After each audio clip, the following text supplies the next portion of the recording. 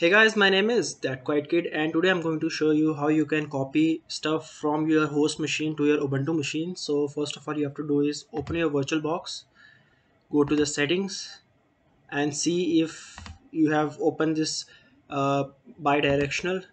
Then you have to go to this storage, and you will see empty here. But what you have to do is click on here and go to it and choose create a virtual optic disk. So what you have to add is you have to add your VirtualBox guest edition ISO. So the location of this file is you have to go to your drive, then go to program files, then here you will see Oracle,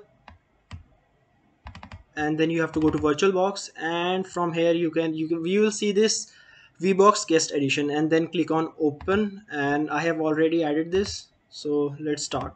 So after that, you start your machine and you will see this VBox. Click on here and open terminal here.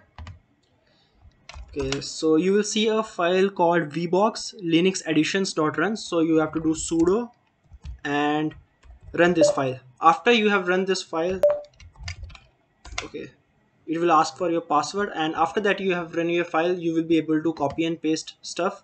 I'll show you. Okay, so let's copy this line. It's a bit of German. Copy this line and try to paste it here. Okay, as you can see, this is the same line that I copied from here.